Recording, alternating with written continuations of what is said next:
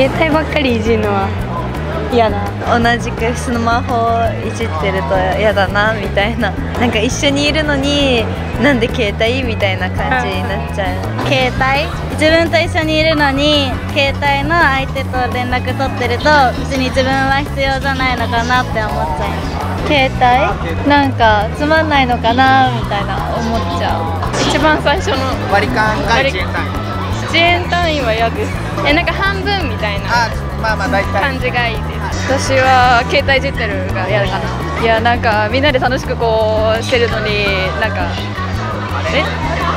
携帯の方が大事なのみたいな。私多分割り勘が1円単位は嫌です。別に割り勘はいいけど、その1円単位まで求めてくるのはちょっと。スマホだ 2ですね。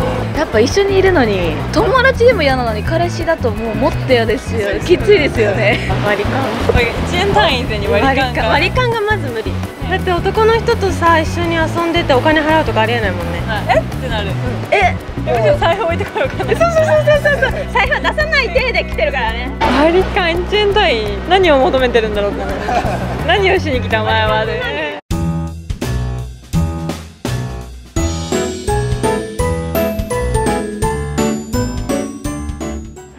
動画の下からチャンネル登録待ってます。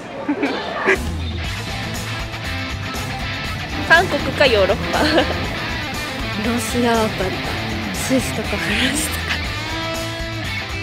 東京ミックスドリンクカミングス